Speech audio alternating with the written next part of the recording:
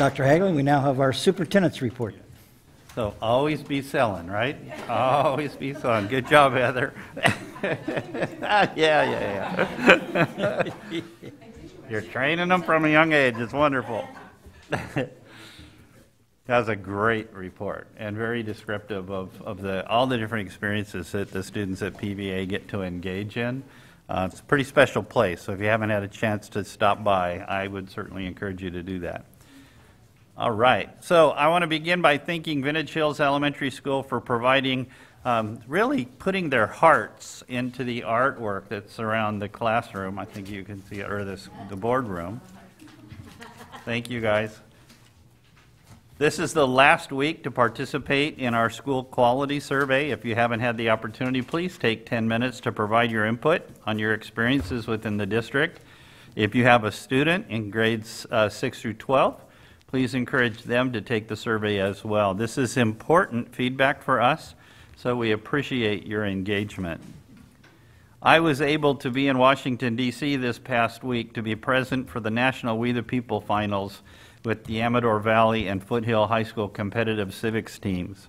After 2 days of hearings in front of legal scholars, practicing attorneys, and members of various state and federal judicial benches, both of our teams landed in the top 10 to earn their place in the finals on the final day.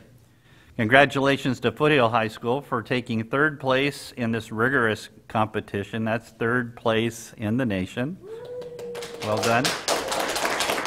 I'm sure you all know, but we always like to look at Annabelle whenever we talk about the Foothill We the People team, because she was on Unit 6, yeah? And they did an incredible job.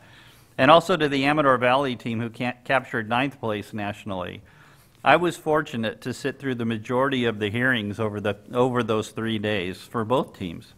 I was incredibly impressed with how well the students were prepared, but most especially amazed at how insightful their responses to difficult questions from the judges were. And when I say difficult questions, I mean some of them were just difficult. And I was glad that I was sitting in the audience and they were sitting up at the panel tables. These brilliant students are guided by phenomenal teachers. I want to thank Mr. Graham McBride and Jeremy Dedamore from Foothill and Mrs. Stacy Scalar from Amador Valley for the work that they do every year to get students ready to compete. Last night I was able to join parents and teachers and students at Harvest Park's open house. More open house events are scheduled in the next few weeks. I hope to see you out and about as we celebrate the work that's being done by our creative students and dedicated teachers in our classrooms.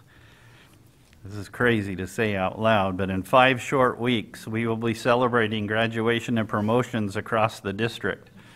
It's almost time to start tying ribbons down Main Street to honor our graduating class of 2023. A tradition that I look forward to participating in with the families of our seniors and the members of our board and executive cabinet. But before we start tying ribbons down Main Street, it's time to grab your shoes, put on a hat and grab a friend and run for education. As Cheryl mentioned, on Sunday, our friends at PPIE will hold the annual Run for Education. This is a fantastic community building event which helps to fund engaging learning opportunities for our students and projects for our teachers.